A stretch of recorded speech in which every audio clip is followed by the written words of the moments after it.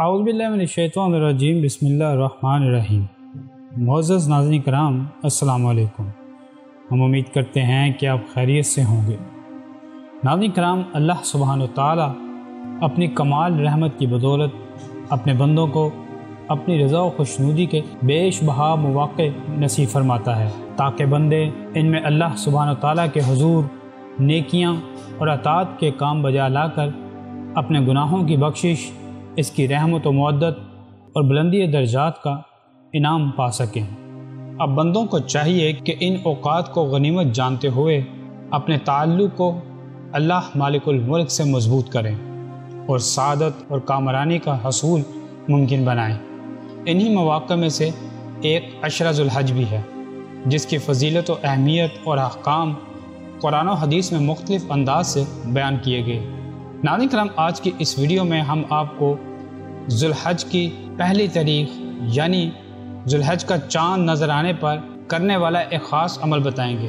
انشاءاللہ تعالیٰ اس عمل کی برکت سے اللہ تعالیٰ آپ کو بہت سی نعمتوں سے نوازے گا، اور اس کے علاوہ اس وظیفہ کی کیا برکات ہیں ہم آپ کو اس ویڈیو میں بتائیں گے۔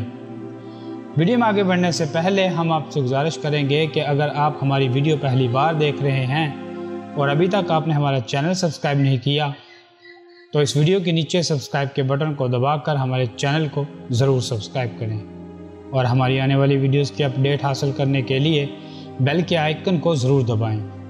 اس کے علاوہ ناظرین کرام، اگر آپ اپنا نام خاص دعاؤں میں شامل کروانا چاہتے ہیں تو نیچے کمنٹ میں اپنا نام ضرور لکھیے گا تاکہ آپ کا نام خاص دعاؤں میں شامل کیا جا سکے۔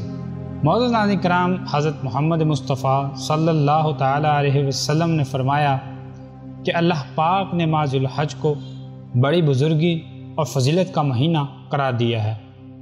آپ صلی اللہ علیہ وسلم نے فرمایا کہ اس ماہ کے 10 دن بہت متبرک ہیں اور اس کی عبادت کا بہت ثواب ہے، اور فرمایا کہ 10 دن میں 3 دن کثرت کے ساتھ اپنے رب کی عبادت کرو۔ وہ 3 یوم ذی الحج کی 8 تاریخ، 9 تاریخ اور 10 تاریخ ہے۔ یہ 3 دن تمام دنوں سے زیادہ مبارک ہیں اور ان میں عبادت کا بے انتہا ثواب بھی ہے، لہٰذا اس مبارک مہینے میں کثرت نوافل، روزے، تلاوت قرآن، تسبیح و تحلیل اور تکبیر و تقدیس کرنی چاہیے۔ ناظرین کرام، حضرت علی رضی اللہ تعالیٰ عنہ سے روایت ہے کہ رسول اللہ صلی اللہ علیہ وسلم نے ارشاد فرمایا، عشرہ ذی الحج آ جائے تو عبادت کی کوشش کرو۔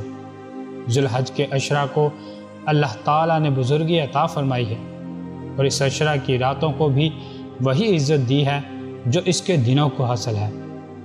حافظ ابن حجر رحمۃ اللہ تعالیٰ علیہ فرماتے ہیں، عشرہ ذی الحج کے باقی ایام سے امتیاز کا ایک سبب یہ معلوم ہوتا ہے کہ اس میں بڑی بڑی عبادات جمع ہو جاتی ہیں، جیسے نماز، روزہ، صدقہ اور حج۔ عبادات کا یہ اجتماع باقی ایام میں نہیں ہوتا۔ اسی طرح امام ابن القیم رحمۃ اللہ تعالیٰ علیہ فرماتے ہیں، اللہ سبحانہ تعالیٰ بہت سے امور کے لیے دوسرے امور کی قسم کھاتا ہے، اور کبھی وہ اپنی ذات مبارکہ کی قسم کھاتا ہے جو اس کی صفات عالیہ سے متصف ہیں، اور کبھی اپنی آیات کی جو اس کی ذات و صفات سے جڑی ہوئی ہیں۔ اس کا اپنی بعض مخلوقات کی قسم کھانا اس بات پر دلالت کرنا ہے کہ وہ مخلوق اس کی عظیم نشانیوں میں سے ہے۔ چنانچہ اللہ سبحانہ وتعالیٰ قسم کھاتے ہوئے فرماتا ہے، قسم ہے فجر کی اور 10 راتوں کی۔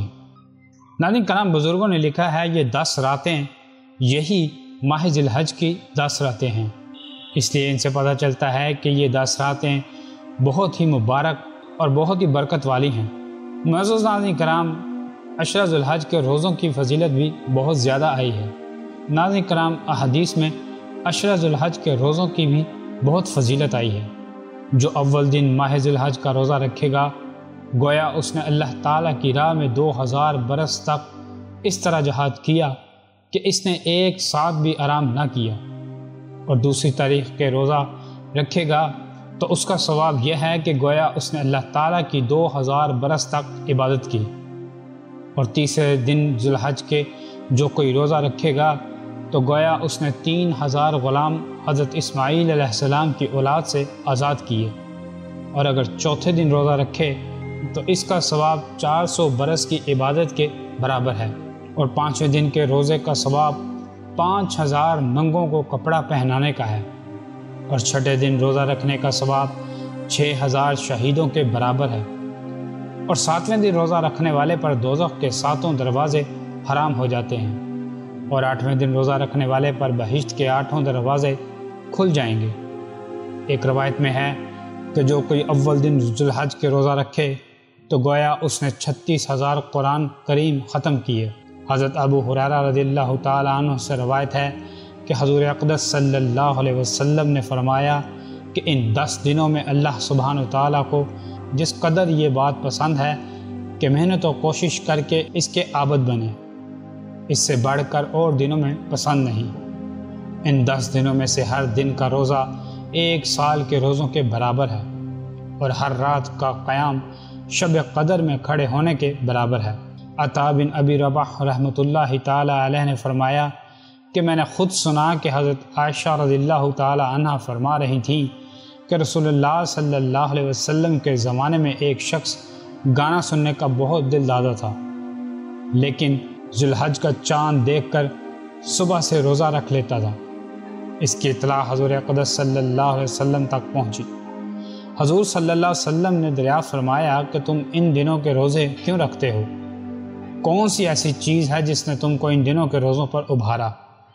اس نے عرض کیا، یا رسول اللہ، یہ دن حج کے ہیں اور عبادت کے ہیں، اور میری خواہش ہے کہ اللہ ان کی دعا میں مجھے بھی شریک کر دے۔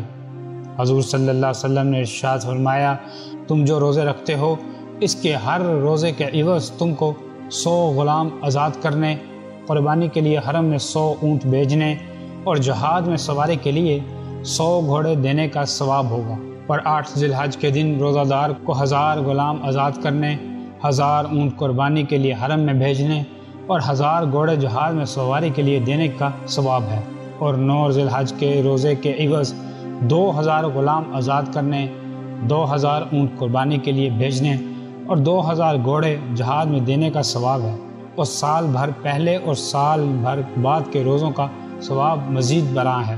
حضرت عباس رضی اللہ تعالیٰ عنہ نے فرمایا کہ ان ایام یعنی ایام تشریق میں کسی دن نیک کام کرنا اللہ تعالیٰ کو ایک دن میں نیک کام کرنے سے زیادہ محبوب ہے۔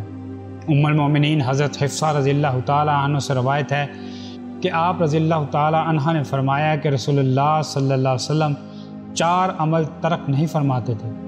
نمبر 1 عشرہ ذی الحج کے روزے، نمبر 2 عاشوراء کا روزہ، نمبر 3 ایام بیض یعنی ہر ماہ کی 13، 14 اور 15 تاریخ کا روزہ، اور نمبر 4 فجر کی نماز سے پہلے 2 رکعتیں۔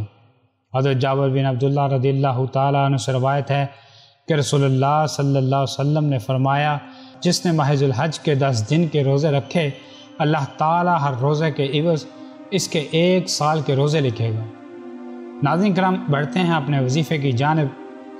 ماہ ذی الحج کی پہلی شب یعنی جب ماہ ذی الحج کا چاند نظر آ جائے تو اس شب کو آپ نے بعد نماز عشاء 4 رکعت نماز 2 رکعت کر کے پڑھیں۔